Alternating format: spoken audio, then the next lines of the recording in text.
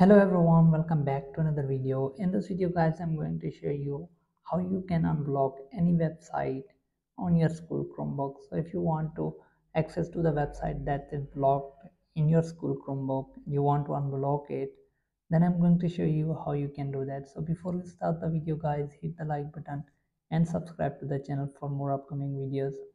So to unblock any website that is logged on your Google Chromebook, make sure that you go into the Google Chrome browser, and then here you see three dots. Click on it, click on more tool, and then click on extensions, and then click on these three lines here. Click on open Chrome web store.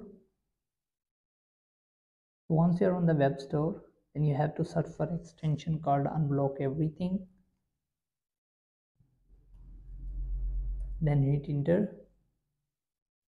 Now scroll down in the app section, you will find this unblock everything extension. Click on it, and then you have to click on this add to Chrome. So you have to add this extension into your Chrome browser. Click on it, click on add app.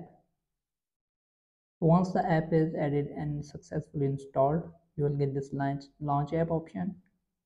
Click on it and Google will open. Now you can maximize the screen from here, and then you can search any website that is locked, like Discord,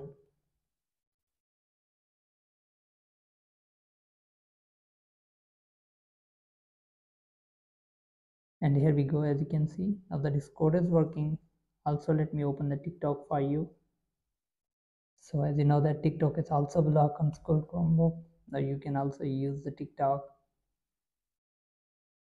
So this is how you can unblock any website that is logged on your school Chromebook. Hope this video helps. Thanks for watching.